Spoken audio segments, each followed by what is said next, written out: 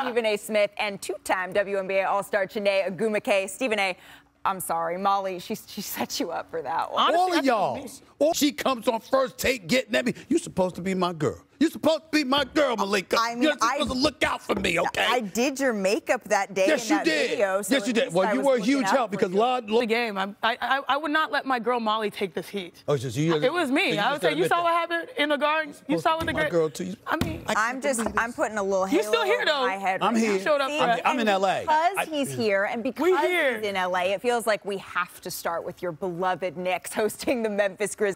Their swagger feeds their game. Jaren Jackson Jr. was on our show earlier this week, and he said we kind of all have that mentality, and it's crazy because that's what makes our team tick on the floor.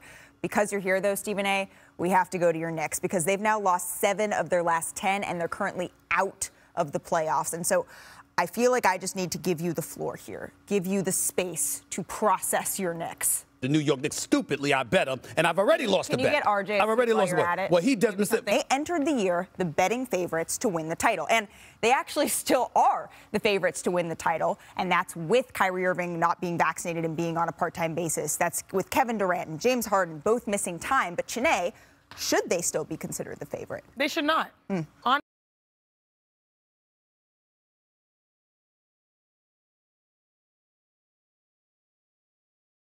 This headlines narrative. I'm not talking about substance. But headlines and narrative are different than truth. But still ahead on NBA Today. You know, reporter extraordinaire. We're going to talk a little bit